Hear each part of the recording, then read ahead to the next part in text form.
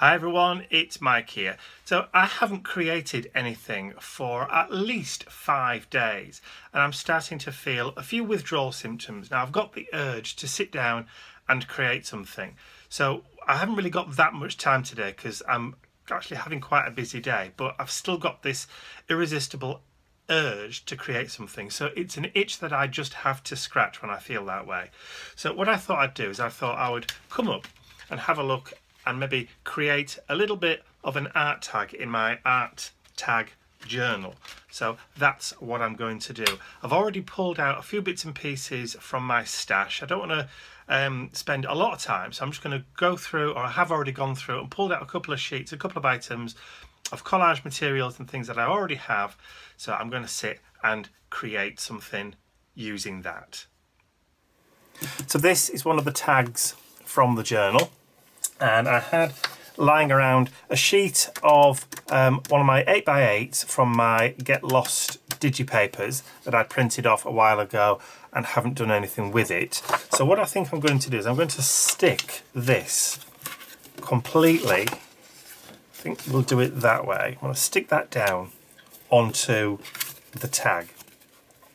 So I'm going to do it at an angle because otherwise it's only just going to cut the top off, look, so I want to cover the whole thing. So I'm going to stick it down. I'm just going to grab some spirit glue and I'm going to cover, hopefully if this isn't blocked up, there we go. So I'm actually going to put the glue on the tag to make sure that I get a good coverage. I could use matte medium, but I'm just being lazy and this is a quick project. Like I said, I haven't really got a huge amount of time today, but I've just got this urge to sit down and do something. So if you've got that urge, you know, even if you just do a little something, then that will help. So I'm just going to drop that down.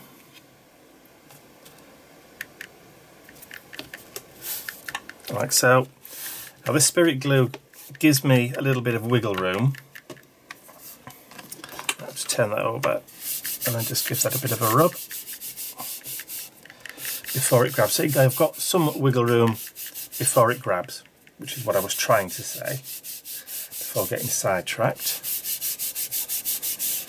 So while that's drying, I have already, like I said, gone through my collage collection and I had a sheet that had a doll, a Ken doll I think, or something of that nature, which I've already cut out from the paper, and it also had on the sheet, I know I collect some strange things, a dicky bow tie, and that's absolutely perfect for what I can create with this today. So because I've done that all in one, I'm going to use that as kind of a stencil as well. So, but I have to make sure that this is stuck down properly before I can trim it out.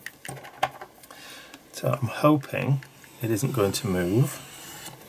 I'm not going to worry too much about rounding the corners at this stage.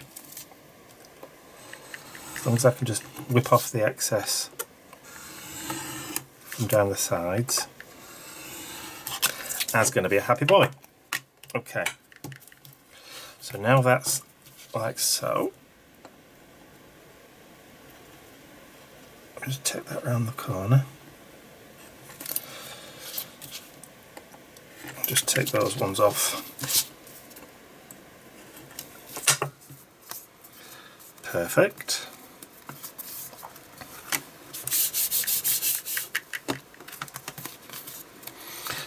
Not forgetting where the hole's going to go.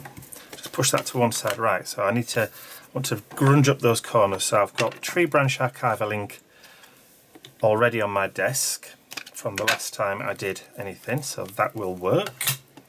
Now I haven't gessoed anything, I haven't treated anything, so this is just going straight onto the paper.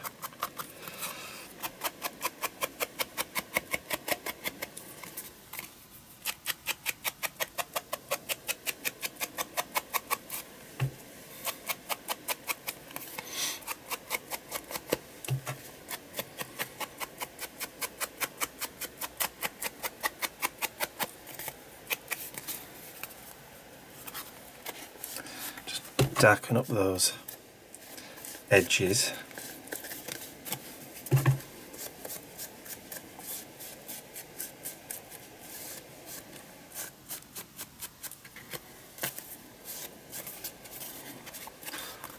Okay, that looks cool to me. Now then, a bit of a mess. So we have a map in the background. And I think what I might do is just create some silhouettes, also using that ink.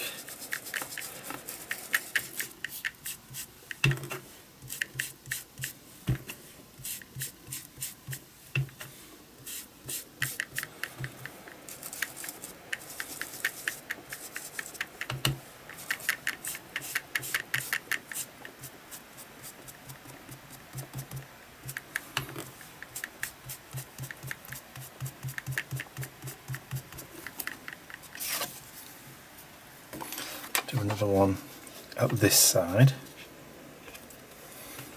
Actually, I think I might use a darker brown. Let's see if I've got potting soil kicking around somewhere.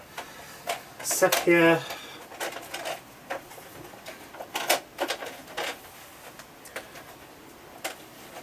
It'll be here somewhere.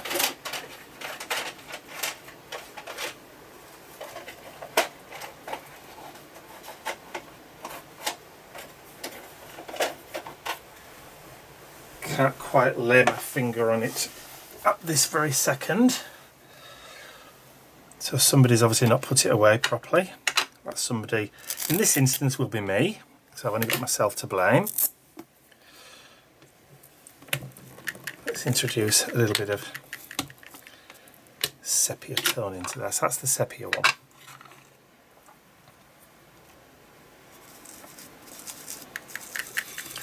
That's a bit darker, that's better.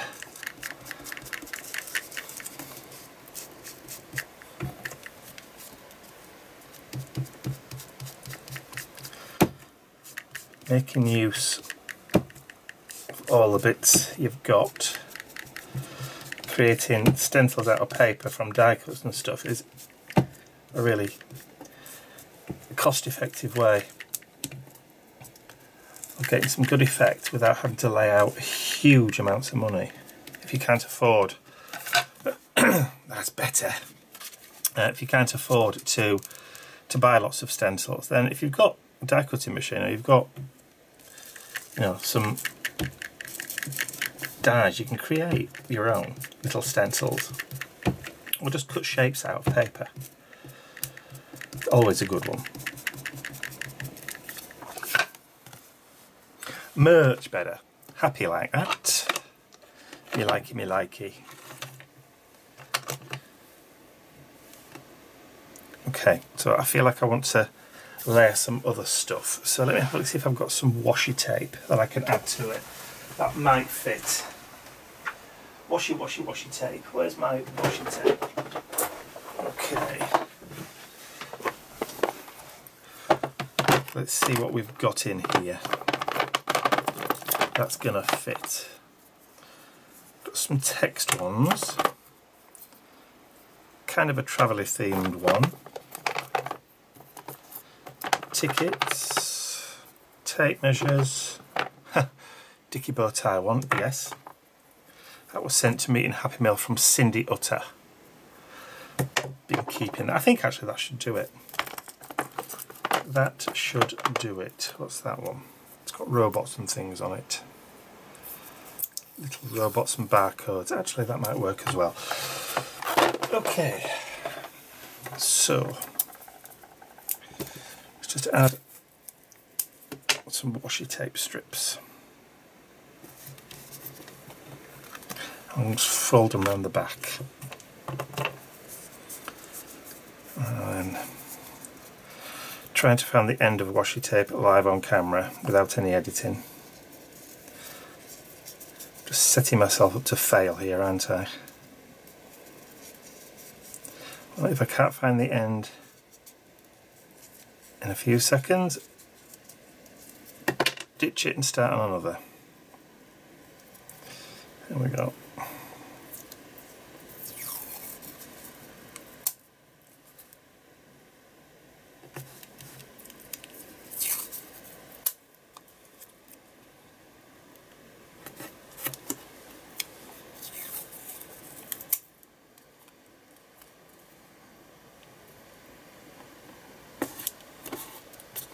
That's not going to stick down over that ink. Okay, so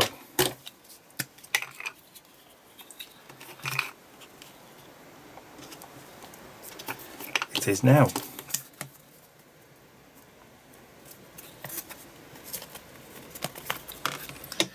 It's what you call cheating. Right.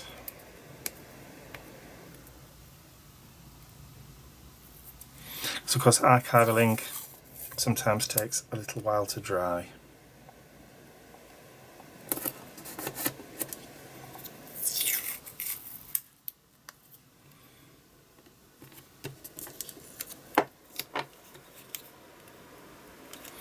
And sometimes your washi tape is old and has lost its adhesive.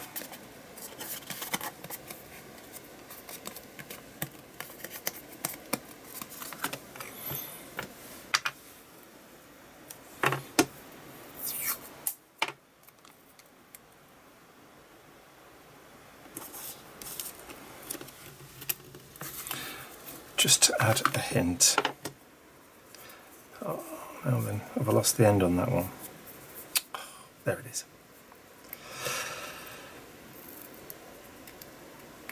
Not good when you lose the end.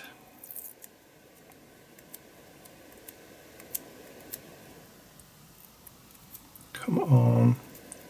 Fingers do the walking.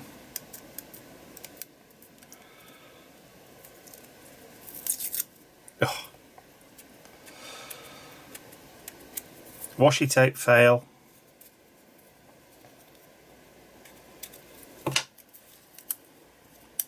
Yeah. Excuse my French, but sod it. I'll just put it there. There we go. Now, of course, it's stuck to my fingers. Oh, good grief.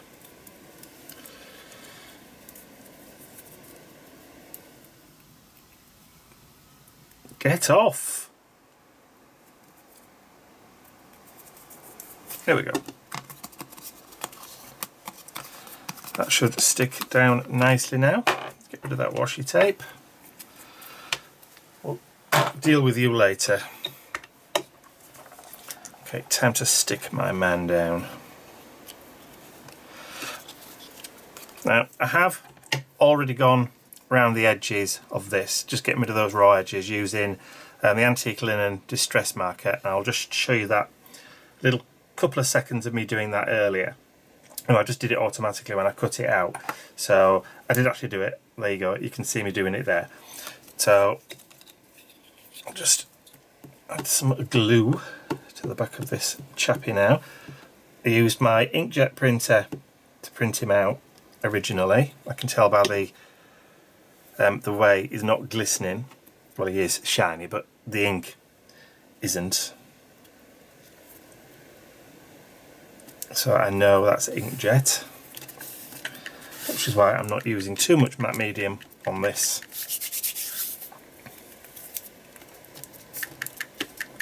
And then we have my little bow tie, which I think I'm going to stick down, if I've got one here, yes I do, on a little 3D foam dot, just to give it a wee tiny bit of dimension.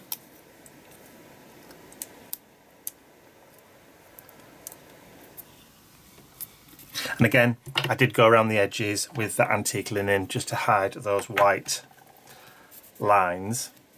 Now I just need a pencil if I've got one. What I'm going to do is I'm just going to pop the pencil point through the card just to create that hole again. There we go.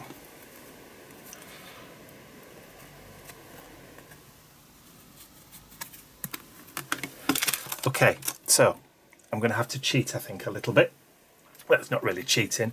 I need to put a sentiment or some sort of quote on here, but I have nothing which is suitable. So I have a little bit of an idea in my head what I want to say. So what I'm going to do is I'm just going to pop off. Look, I've got washi tape stuck to my fingernail. Look, it's gone underneath. Oh, good grief. So I'm going to type something out on the computer and print it and then cut it out, and then I'll be back in 2 secs. Okay, so I've printed it out and I've just grabbed my craft knife and just quickly done a wiggly line all the way around it. And it reads, "There are some days when I feel like I'm wearing someone else's body and living someone else's life." And I'm sure we've all felt like that at some point. So I've got some ink left on the foam from when I did the stencil in the background, so I'm just going to grunge up that edge.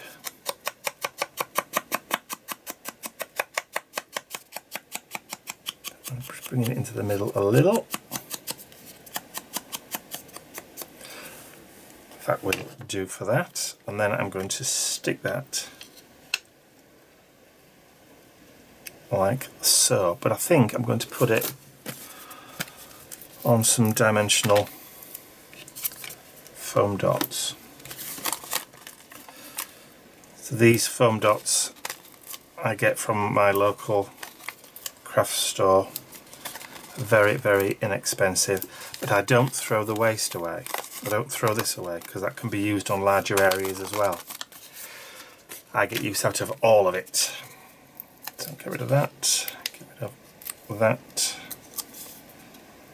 And then what I need to do is I need to find something. It's better. There, there, there. Yeah, there, I think. Just coming right up to the edge.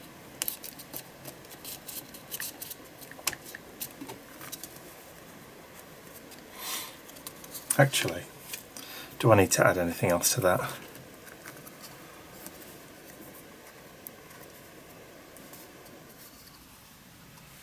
No, I don't think I do. I think I'm going to call that a day. That's it. I've scratched my creative itch. So I'm going to add him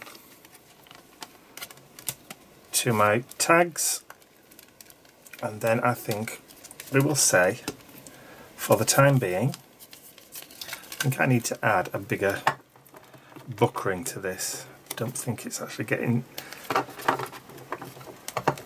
It's getting caught. I feel like someone's saying about feeling like I'm wearing somebody else's body today. My fingers aren't doing what I want them to do. There we go.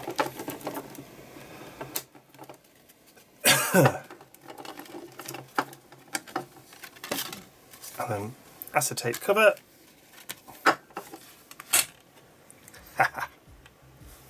Love it.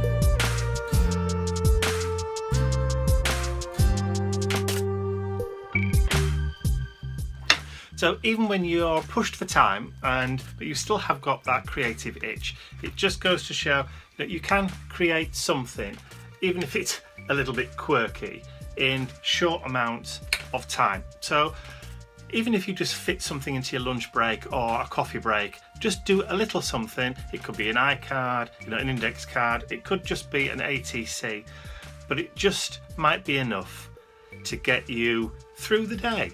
Who can say? Right, we're going now. Shall we go? Okay, that's all from us. We'll see you all again later. Bye for now. You didn't say goodbye. Say goodbye then.